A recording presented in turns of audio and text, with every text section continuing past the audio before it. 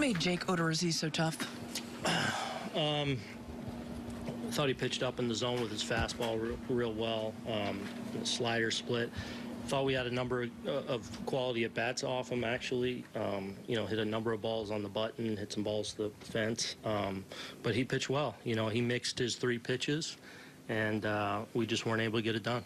You mentioned some of the quality at bats. Were you okay with the approaches overall, or would you have liked them to change things up a little bit? Yeah, I mean, obviously we want different results, and we need to, we need to get better. But I thought our intent today was really good. I thought the plans were solid, and if you look at that game, I thought we had a number of quality at bats and a lot of hard hit balls. But we expect more, and we got to get it rolling. Severino started to give up a couple hits in that 6th inning. What was different about his stuff in the 6th? I thought his slider from the get-go was really good. The shape of it was really good. The velo was there all game. I thought he pitched to the edges pretty well with it. He was mixing his changeup, probably just some pitches in the middle of the plate that they were able to jump on and hurt him with.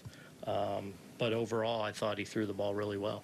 Are you encouraged overall by what you saw based on the last couple of times now? I was. I thought he had a presence in the mound. I thought he was confident. You could tell right away the shape of his slider gave him 3 pitches that he had a lot of confidence in. The velocity stuff-wise, he was there. So absolutely a positive step. How pleased were you with Greg Bird and his advance with what he's gone through? Yeah, obviously a big one to get us on the board there. He just missed the ball the first time, and then Odorizzi got him climbing the ladder with him in the second at bat. So, adversity. Certainly, Greg's faced that, and to continue to battle and fight and give us a quality at bat to get us a little bit closer there. That was encouraging. Aaron, 5.5 months in, how do you get better? Well, I think we have all the equipment in that room to be the club that we expect to be the club we intend to be.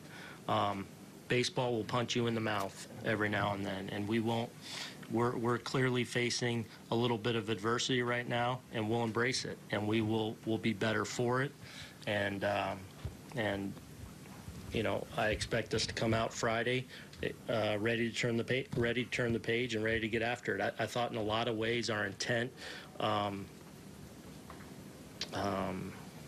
guess our commitment in the box was better for being as bad and getting no hit and all that goes with that. I actually thought up and down the lineup, I thought intent was really good today. We just got to start getting results now, and we have the people in that room to get it done. We'll continue to work at it, and we'll come out of this adversity better for having gone through it.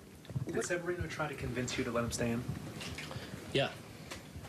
What did he say? He wanted to stay in the game. Are you okay with how he handled that? Typically, Absolutely. That's not a. Yeah. What happens? I'm fine with my guys wanting to stay in the game. And, he was very pitch efficient. Obviously, it wasn't a pitch count issue. It was just starting to get a little way. And, he's in the fight right now. And I respect the hell out of that. He wants the ball, and he wanted to get out of that situation. Just the way we were lined up, I felt like it was the right move at the time.